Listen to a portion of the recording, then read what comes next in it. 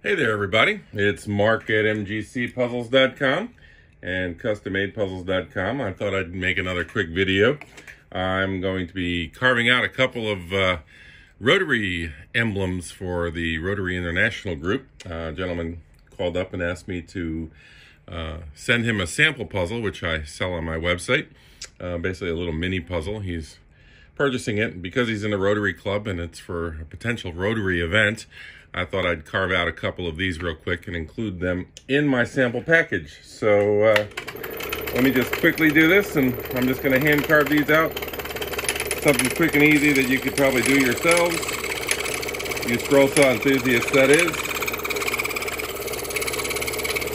And so I'm just going to carve out all of these little cogs hand by hand here. And I should probably zoom in so that you can see a little bit better what I'm doing. And angle the camera up a notch. There we go. Hopefully that's good detail for you.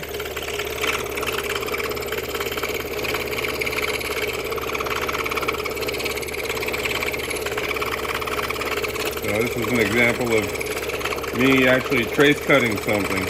And I don't do this very often. Mostly when I make my puzzles, they're all freestyle cut. And the only time I trace anything during a puzzle is when I'm carving the shape of a silhouette of an object, like a cat, a dog, a bird, a person, or someone's initials that I carve into the puzzles to personalize them. But as you can see, really it's kind of simple to do. I'm sure you're seeing a little jiggity going on there because the rocking action of these scroll saws with this kind of design, the blade does have a tiny bit of forward to backward movement, and so that causes this to work. I'm very accustomed to it, so it doesn't phase my ability to scroll accurately.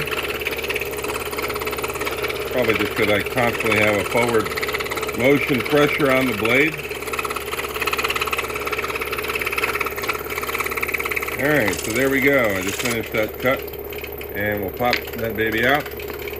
And here you go, that's what we just cut. Rotary International. So I'm going to carve another one real quick here on camera for you, so you can see it one more time.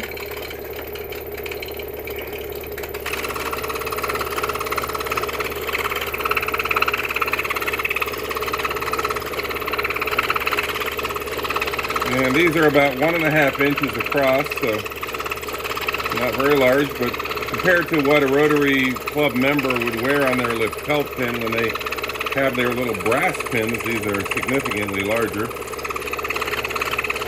Some members like them. I used to be a member of the Rotary Club here in Essex, Connecticut for 15 years, and I made a bunch of these. A lot of members like them because they're just significantly more visible. And I make them in two fashions. I will apply a pin to the back of it along with a clasp, and you can press it through the material of a suit lapel or a woman's blouse and then adhere the backing. But some people have really nice expensive suits and they don't really want pinholes in them. So I came up with the idea of making these with an embedded magnet and then a secondary piece of wood that had another magnet that was properly polarized, so that you could place it on your lapel pin, or your lapel I should say, and apply the additional piece behind and underneath the side of your lapel or your blouse, and it magnetically clamps on. And this is really quite nice as long as the material isn't too particularly thick.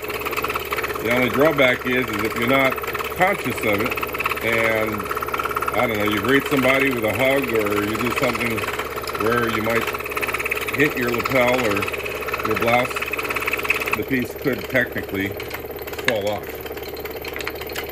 It's got a decent grip, but it's not as sturdy as a pin. Anyway, so there you go. This is a Rotary International Cog, and I'll be making a few more of these, but just wanted to get this quick video out to you, and hope you guys enjoyed watching it. And if you like what you saw, please subscribe to my channel so I can start doing some live broadcasts I need 1,000 subscribers in order to get up to that live broadcast button being available on my channel. And I look forward to the day that I can do that so that you can watch me live and interact with me live. I'll read what you say and make some live comments. So thank you very much, and have a great evening.